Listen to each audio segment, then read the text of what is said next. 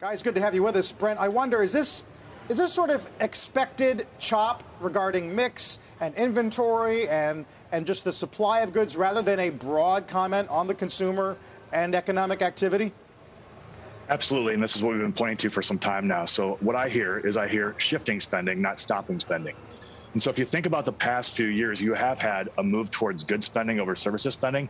That is now unwinding as we push further from what the impact that COVID had on us. That's also causing the current market dislocation. So if you think about what's happening in the markets, you're seeing a dislocation in the most expensive stocks because monetary and fiscal policy is also changing. And you're seeing a dislocation in the stay-at-home stocks. Things like Target that benefited from all of us staying at home, those two things are meeting head on, and that's causing the current market chop that you're seeing that we think will eventually alleviate as this does push through inflation also. So that's the last connection. Certainly inflation has been high. That's been on the good side. That good side is now going to be pushing lower, which will have an overall dampening effect on core inflation and bring that down so that we don't have to have a Fed that tightens us into a recession. Michael, is that your view? We've heard from some officials from the Fed last couple of weeks saying, look, don't count on any kind of pause in September, for example. Do you think the market's still counting on that? Yeah, I do think the market is counting on that. I think that's why the market is where it's at. You know, I think Becky actually brought up a good point regarding what's happening with Target.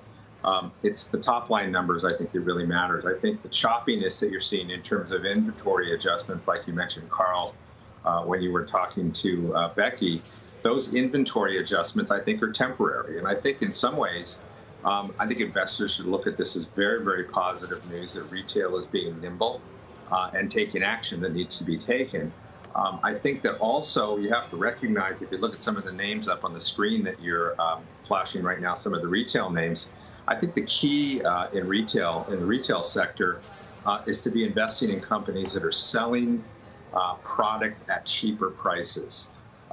One name that's not on there, for example, is Costco. Those kind of names, I think, are going to benefit from what's happening with the consumer, more inflation and tighter wallets.